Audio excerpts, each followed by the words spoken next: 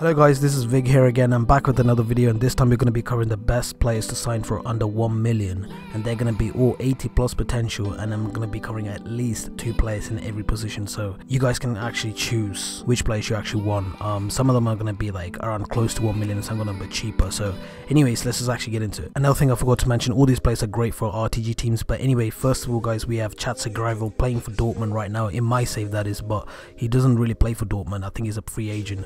From Cyprus, 6'1". His reactions are kind of weak, 48 but 63 reflex. After that, we move on to the Spanish goalkeeper Juan, 6'2", 80 jumping, so he's going to be really good in corner situations, really good goalkeeping stats. After that, we have Boyce-Clarke from England, 6 foot, not really that tall for a goalkeeper, but again, he's more like a distribution keeper with like 63 kicking, and obviously that could all improve with training. He's like the cheaper option from the lot, as you can see, 550k. Juan is close to 1,775,000, and this homeboy is 650k. Moving on to defenders, we have the first fullback. He can play right wing back and right back, as you can see, 5'6", decent pace, also technically 61 ball control, decent defending stats as well. After that, we have Paskotsi, the Estonian right back. Physically, you know, decent stats, they're pretty much amber and orange, and tackling stats 61 and 62. His value is 550k, and Matheson's value is 825, probably gonna be 1 million when you get it. Moving on to the first 17-year-old Van de Berg. Homeboy's 575k, but he's 6'3", so he's going to be really good, and with them jumping stats 74, you're going to be winning a lot of aerial duels. With the height and with the jumping, everything, he's going to be overpowered, I can just tell, and it's kind of cheap as well. After that, we move on to Kalogeropoulos playing for Olympiacos, 6'2". You already know they produce great players, especially Greek talents.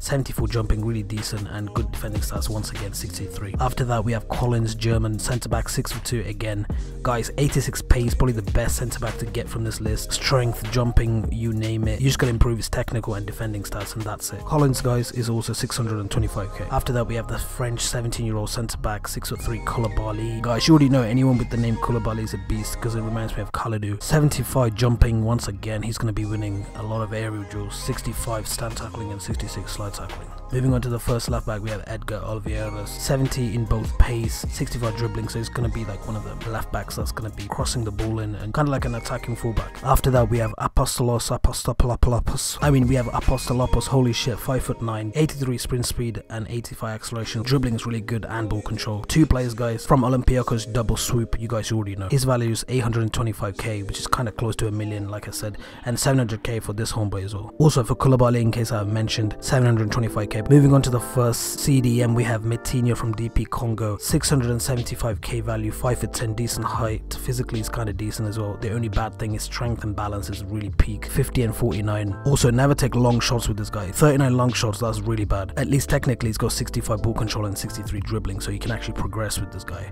and 66 short passing, so it's not too bad along with the defending stats. After that, we have Rassoul Ndiaye, 19 years old from France, again 5'10", decent physically, 71 sprint speed, 71 acceleration, 74 balance.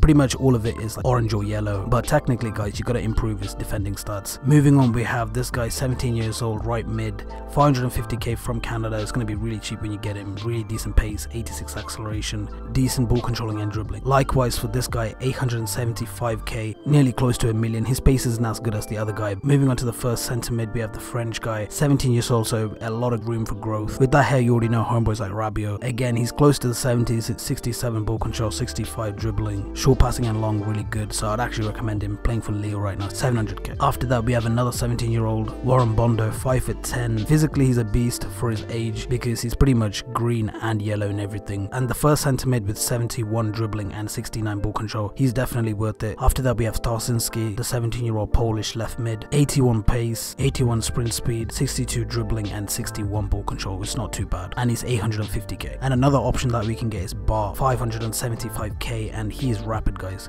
83 sprint speed and 87 acceleration. And moving on to the best central attacking mid that you can get, 85 potential, the Belgian central attacking mid, physically is decent, 75 agility, 70 dribbling and 60 short passing, so all this could be better, and his value is 675k. After that, we move on to Nakai, central attacking mid, 4-star skills and weak foot, really good on a cam. He's not really that fast, but the good thing about him, passing wise and technical, like dribbling, ball control, he's really good, as you can see, high 60s, and obviously he's going to be kind of expensive. His wages are kind of higher than the other players, and also he's 875k. The cheaper option is Grimaldo, 725k, but he's 5'9". Physically he's better, but technically he isn't as good as Nakai or the other guy, but 65 ball control, 63 dribbling and 65 short passing. Key stats ain't that bad. And moving on to the only centre forward that we're gonna have, 85 potential, no 84 potential, 5'7", the Italian centre forward, 85 sprint speed. He's gonna be a beast. You can convert him to a left mid or a striker, but his finishing isn't that great, 55. Obviously guys, you know what I'm gonna say, with training that's gonna be even higher. 550k, not too bad. Moving on to the forwards, we have the first right winger, Yaya Toure. Nah, it's not the centre mid. 430 weekly wages, which is nothing. Also 86 sprint speed and 90 acceleration. Definitely get this guy. After that we have Poku, the Dutch right winger, 4-star weak foot. Again, 90 pace, 91 acceleration, 90 sprint speed. I'd definitely get him because of that pace. Moving on to the strikers, we have Djibril Toure from Guinea, 4-star weak foot. The best thing with this guy,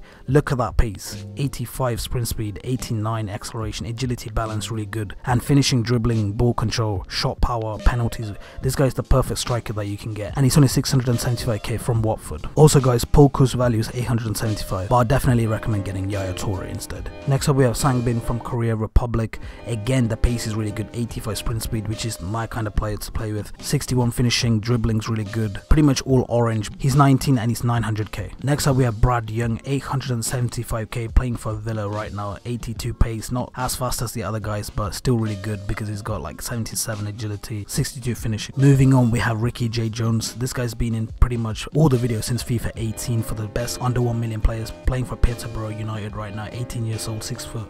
You guys know his pace, 92. Most of you guys probably used him by now. Moving on, we have Salazar. This guy is not really that fast because he's 54 sprint speed, which many of you guys may get put off, and also his value is 575k. But the thing with him, he's got 70 finishing, so that's the only good thing about this guy. Moving on to the final two left wingers, we have Raúl Moro, the Spanish left winger. He's not really that fast, 68 sprint speed, but technically he's decent. Dribbling 69, 68 ball control. To be honest, I'd probably convert him to a centre forward because he's got like a centre forward type of stats, because down the wing guys you need definitely more pace, and also he hasn't got 4-star skills or anything. He's 2-star skill, which is kind of peak. Last but not least guys, we have Lagsir playing for PEC Zwolle, the same club Hachi still went to, if you guys remember the dead talent. But anyways, he's an actual left winger because he's got 80 sprint speed, 84 acceleration, look at that dribbling, 72 and 67 ball control. I'll definitely get him because his value is 875k. It's the same as Raúl Moro, but I definitely prefer that option because he's faster. But that's it for this video guys. All these players, like I mentioned, 80 plus potential, some of them are 83, 85, and hope you guys enjoyed the video. If I've missed anyone, please do let me know in the comment section. But that's it for this video guys. Thanks for watching, take care, stay safe and peace out.